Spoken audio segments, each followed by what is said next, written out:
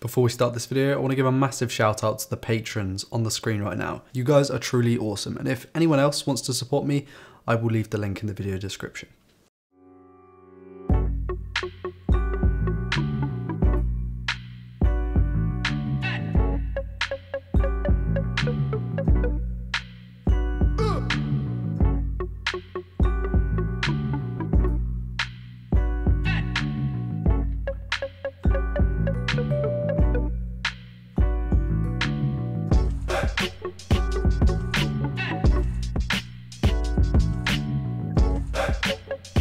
Umidigi, the Shenzhen-centered smartphone maker, have a 5-year history of making devices closer to the budget end of the market, but usually with some kind of design twist, such as the Crystal's minimal 3/4 bezels. But there's only one really rather interesting phone in their portfolio that blurs the lines between budget, premium, and straight up copycat.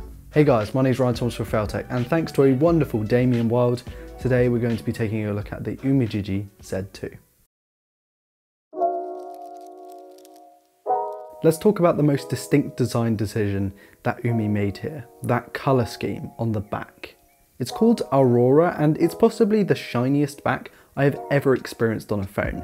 Its fade between purple and green reminds me of a certain other Chinese smartphone, but done in a much simpler way with a metallic sheen to it that just makes it stand out in a crowd of black and white smartphones.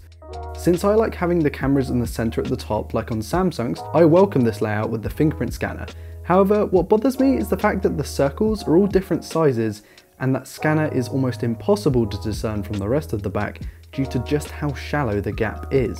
The curved metal edges make the phone super comfortable to hold, and the gradual taper and transition in materials makes the phone hard to tell apart from a more premium offering in just the ergonomics. The thing is though, that glass coating, whatever they've put on it, makes the phone feel incredibly slippery. I mean, this is probably one of, if not the most slippery smartphone that I've used in the past half decade.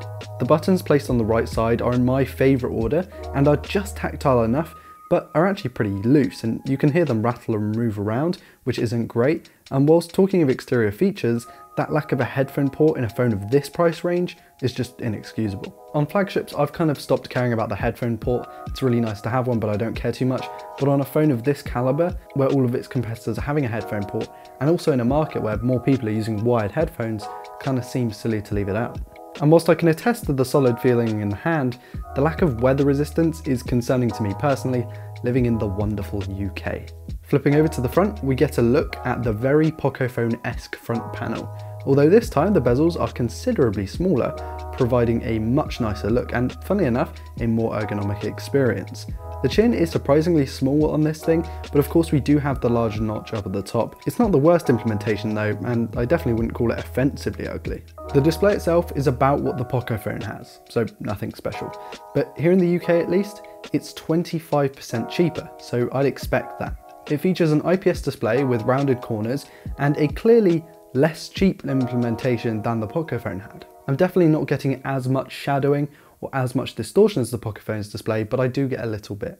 Colours are good, viewing angles are okay, and the pixel response times are actually quite good, but the shadowing and colour accuracy could definitely be improved.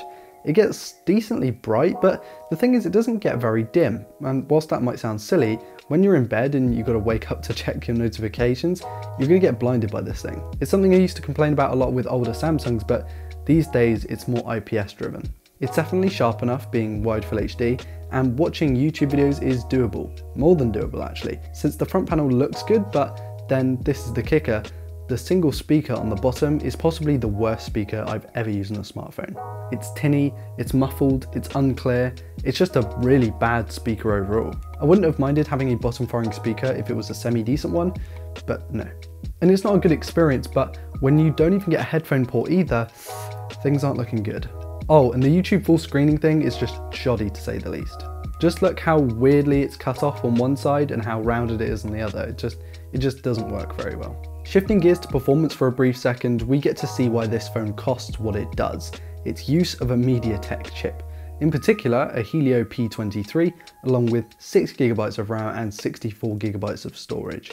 It's not the fastest thing in the world, it'll Run 2D games absolutely fine, and if you're an avid Words with Friends player, then this thing is right up your alley. But for real racing or PUBG, you're just going to experience a lot of lag, and the P23 doesn't offer the horsepower to drive it. In everyday tasks like browsing social media, it's good. In fact, it's more than good. It's probably more than enough for the general market of this thing, but it's only when you really go into power using your phone, such as really quickly switching between applications, multitasking, using the camera a lot, anything like that, you do feel a stutter.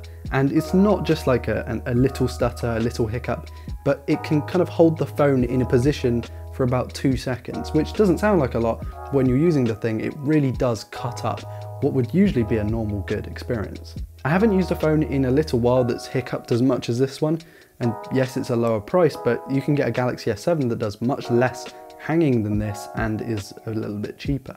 The problem lies in Umidigi's marketing material. Sure, the Z2's ROM might be based on stock Android, but you do get a nice dose of bloat installed by default, and some of the UI elements just don't fit properly. It's almost like a deceiving cover-up for a poor backend.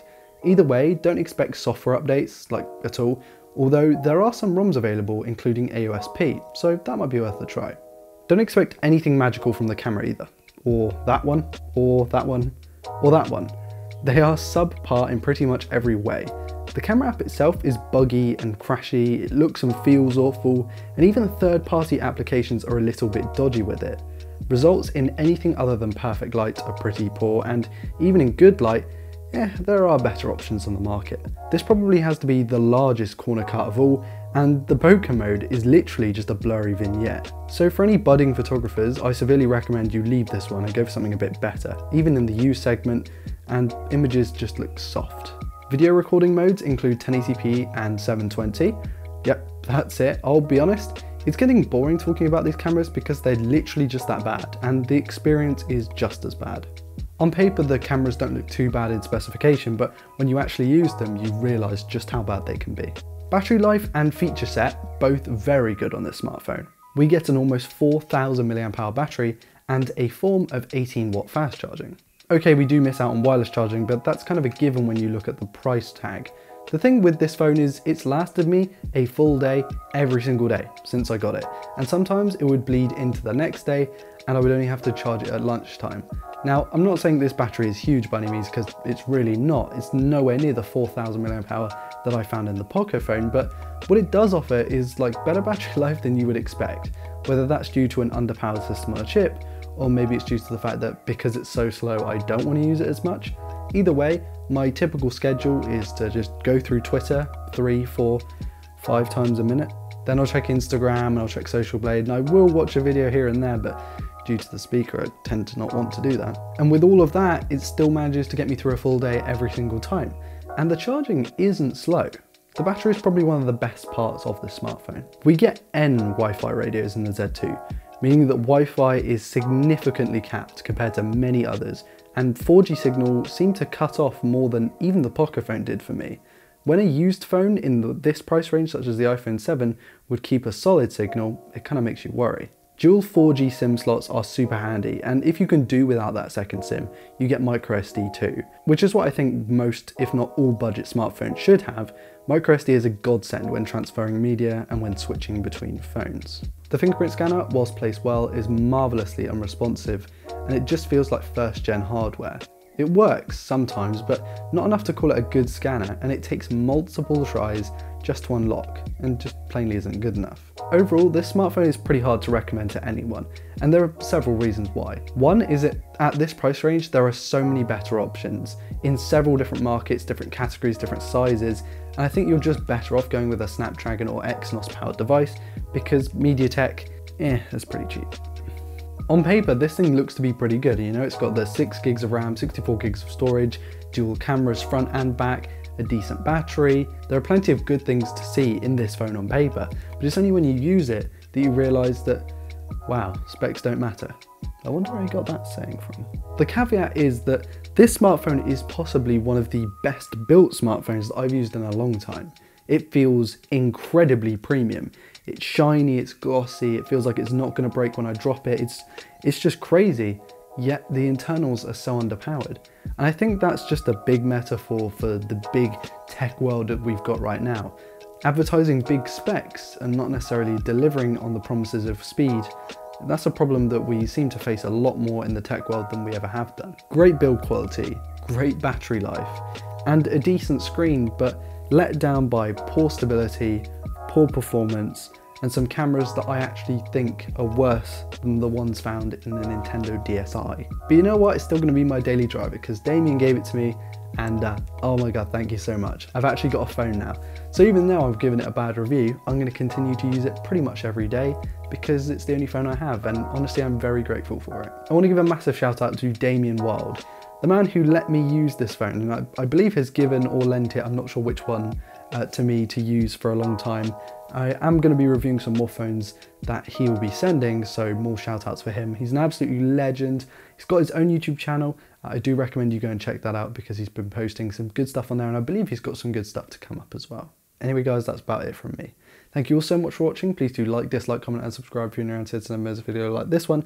Also check out my social media, links will all be in the video description as always. I want to give a massive shout out to my patrons. Again, you guys are awesome. And I want to give a massive shout out to my Discord, as well as my YouTube streams, which I've been doing on the Flat 4K channel. Anyway guys, my name's Ryan Thompson for Feltech, and I'll see you in the next one.